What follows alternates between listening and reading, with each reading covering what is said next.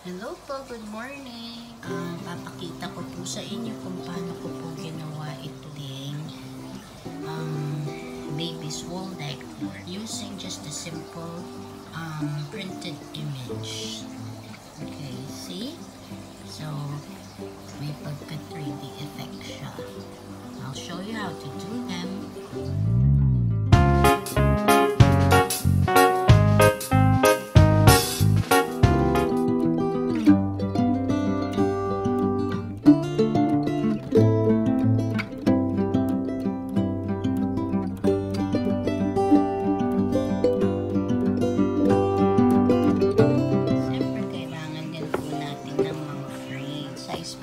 Aking frame is 23 by 23 centimeter. Shadow box po ang tawag dyan, yung malalim siya. So, pwede niyo pong lagyan ng mga kapal na design sa loob. Kailangan din po natin ng itong ating cardstock. Bali, plain white po siya gagamitin natin kasi magpiprint tayo ng image. Pero hindi po siya yung ordinary bond paper. Kapal po siya. Yun po mga ginagamit natin for cards. Kailangan din po natin ng double-sided tape. Ang ating paper cutter. Din po natin ng scissors. Siyempre, para po pangkat ng ating image. Siyempre, isa pa pong ating material na gagamitin ay ito pong ating craft paper tape. So, using my silhouette app, ito yung app na gamit ko para dun sa aking cutting machine.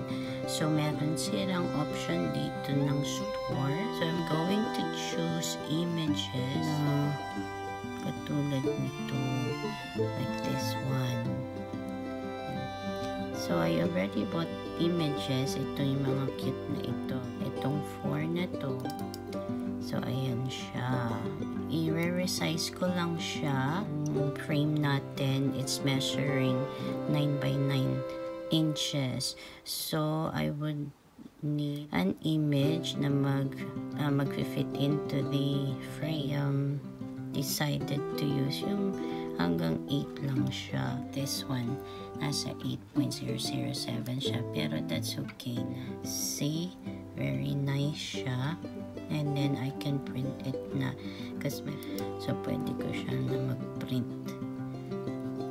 So, gagawin ko po yan. Yung lahat po na images na sinyo ko sa each of the image in 5 pages. You will know later why. Okay, see you later.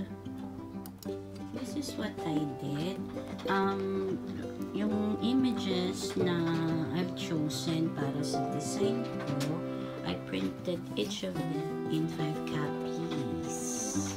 Like this. So, I used the white cardstock that I showed you a while ago. So, yung panggawa talaga ng cards. So, you will know later why I printed them, each of them, in 5 copies. I think much better if you had it printed using yung, instead of inkjet, you could still see yung mga lines na ganyan. So much better kung hindi inkjet ang gamit. Just to say, it's still very nice, really nice for the kids' room. So cute. See? So I'll show you later how I'm going to do this. See ya! So ganito pong gagawin natin. Ika-cut po natin yung bawat images na pinrint natin kanina. And then, I'll show you later po kung why 5 pieces for each image ang ating kinat. And I'll just show you later pag-cut na po yung mga images natin. What I did, I just cut yung mga printed pieces natin into small pieces like this. So, yung dalawang unang image, pinagdikit ko po sila, see? And then, I use yung double-sided tape, yung ganito, para ma-adhere sila together. So, ayan, yung first two image pinagdikit ko after ko sila makat. And then, the next one, kinat ko ng ganitong the whole feature lang nung pinaka-image nyo. Yun ang kinat. Tapos, nilagyan ko rin siya ng double-sided tape. And then, siyempre, yun yung itidikit nyo rin dito sa taas para maging 3D siya. Usually po, ano po niya, ng idea, mag-start ka dun sa parang pinaka-bottom image niya. Tapos hanggang sa dun ka mag-finalize dun sa pinaka-top na ano niya, yung pinaka-top na image niya. So like this one, nasa ibabaw yung arm niya. So dun nyo ilalagay. Yun yung pinaka-huling image na dapat nasa ibabaw. Tapos ito po, dahil itong pinaka-center ng flower, kinat ko lang po siya ng ganito yung dalawa. Pinag-adhere ko din ng double-sided foam tape. Then, nilagay ko dyan sa ibabaw. And then, ito, dahil siya yung pinaka-front ng image, siya yung huli pong nilagay ko. So, ang layering po dyan, yung ano po yung pinaka nasa front ng image, yun ang pinakahuling ikakat nyo. Tulad nito, siya yung pinakahuling ano, parang nakataas siya. So, yun yung huling image na ilalagay nyo. So, ganyan bali po ang kalalabasan niya. So, para siyang 3D. Decoupage nga po ang tawag dyan. Ayan. Gawin ko lang po yung ibang image and then I'll show you yung end result. Ito na po yung aking pong mga ginupit. Tigpa 5 pages po yan. Kita nyo in layers. So, ang ginawa ko po, patong-patong ko po sila. Ganyan. Tapos yung ibang portion, yung ibang pages, kinat ko para maging parang 3D effect din siya. So, ganyan po. So, each of the image, ganun po ginawa ko. Yung 5 pages, ganun po ang aking ginawa at ginamit ko po yung ating double-sided foam tape. Ayan po. Pwede kayong gumamit ng ibang image. So, madali lang din po siyang gawin. Gawin niyo po, maghanap po kayo ng mga image na pwede nyong i-print. Na pwedeng ganito din, mga cartoons, pwedeng mga iba-ibang patterns pa, and print it dun sa mga cardstock, yung mga makakapal na paper. And then, ganito rin po gawin nyo. Pwede nyo rin po silang patong-patunin para maging 3D po ang kanyang kalalabasan. So, ganyan. Okay. So, pakita ko po sa inyo kung paano ko po naman siya ilalagay sa ating frame. Bali, ganyan po ang kakalabasan niya. Itong mga image, pinaste ko po siya dun sa size ng frame. Pakita ko po sa inyo kung paano po natin siya ilalagay sa ating frame. Ito, nag-cut ako ng tigo 1 inch na strips. Bali, 12 pieces po ang kinat ko. 4 pieces for each frame. Ang tatlo po ang ating frames. So, pakita ko po sa inyo paano ko po siya ilalagay sa frame.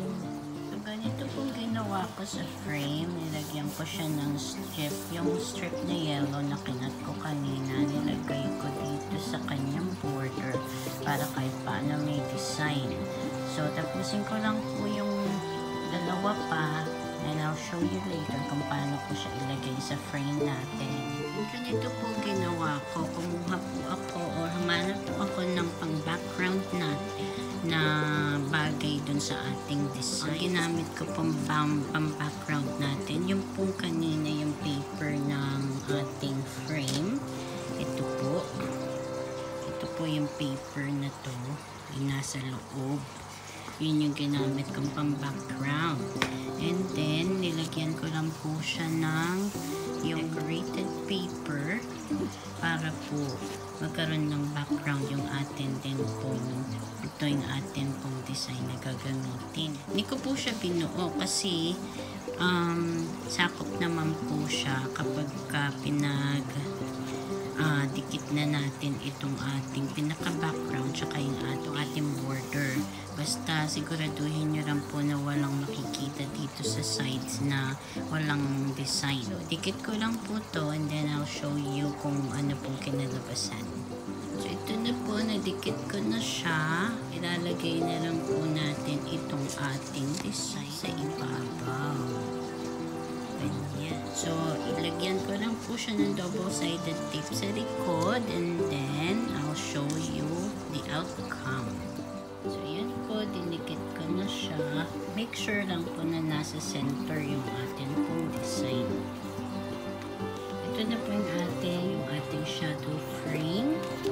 So, lalagay lang po natin yung ating image dito sa ating likod. Siyempre, yung face side down. And then, siyempre, ito po rin ating backing. Lalagay na rin. And siyempre, i-seal natin or ilalak natin in place. And siyempre, para mas neat yung ating likod, hindi kita yung ating mga clips. Kailangan natin din itong ating craft paper tape. Yan. So, ganito po ulit paggamit ng tape. Nilagay ko lang po siya dun sa starting from the edge ng ating frame. Cut niyo po itong sides na ating i-fold. Yan. And then, ito din pong kabilang side. Then, para po siya ma-seal, yung using the ruler, press nyo lang po siya pababa para po pantay yung seal niya. There. Yan. Yan. Kung atin namang sa kilid, pwede nyo na rin pong itago. Ganyan. Para po mas neat tignan. So, gawin ko lang po ito sa lahat ng sides and then I'll show you the outcome. Ito yung finish na frame na ginawa natin, yung aking sinil sa likod. So, ganyan po. Diba po mas malina siya tignan? So, ganito na po siya. Ayan. See? It's nice. Maganda po siya sa room ng ating mga babies. You can use any image na gusto nyo, yung preferred nyo. And then, i-print nyo lang siya sa mga cardstocks na paper like this. Kapal na cardstock, I printed 5 pages each. And then, kinat ko siya. Sign ko lang po siya para hindi ko patch yung ating, yung may mga layered siya. You will see na layered po ang ating image. See? So, maganda po yan sa ating mga babies room.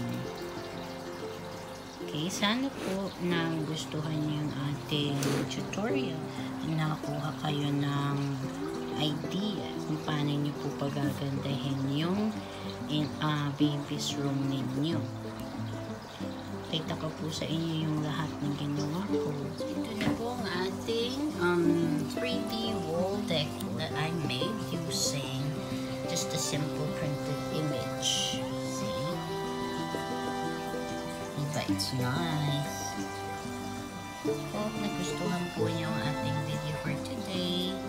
And you can do the same para sa mga baby's rooms nyo. Enjoy!